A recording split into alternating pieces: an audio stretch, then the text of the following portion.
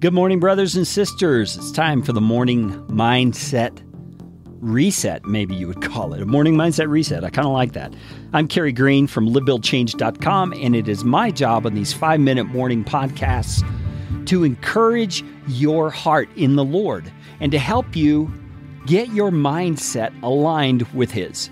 And we do that by bringing out the truth of the Scripture and applying it to every day.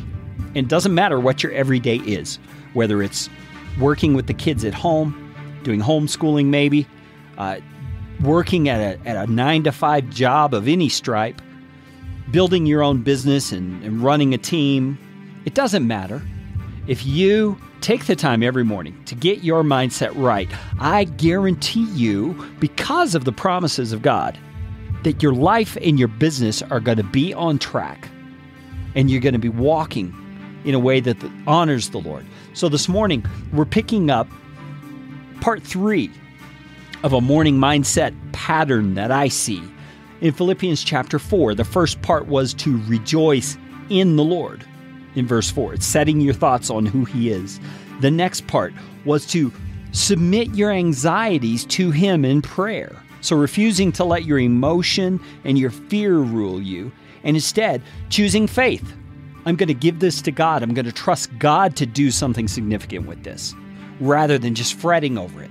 And let me say, I didn't say this yesterday when we talked about that, but let me say, you may have to do that over and over and over, especially at first when you're learning to do this, because those fears just come back up. They're feelings. They don't always just go away right away. But your job is to consistently and repeatedly give those back to God. Give those cares to God. Give it back to God.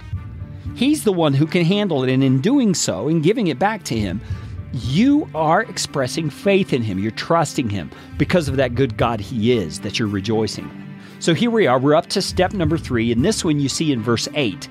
And this is the part that really has to do with mindset.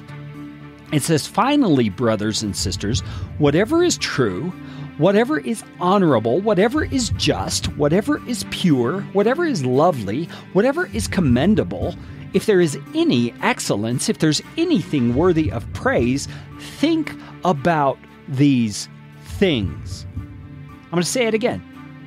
Think about these things.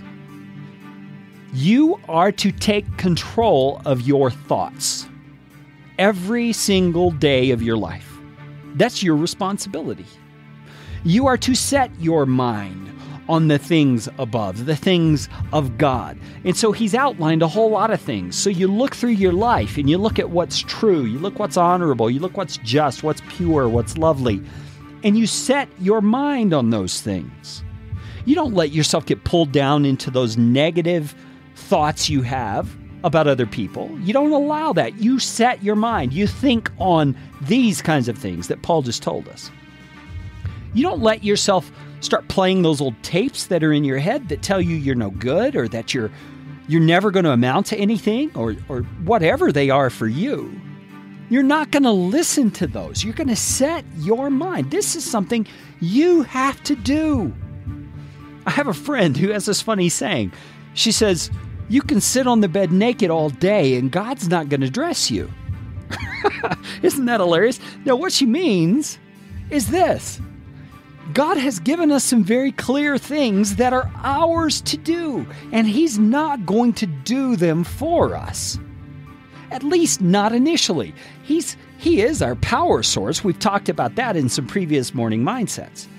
But we have to take that first step of faith. We have to choose that I'm going to have faith that's active.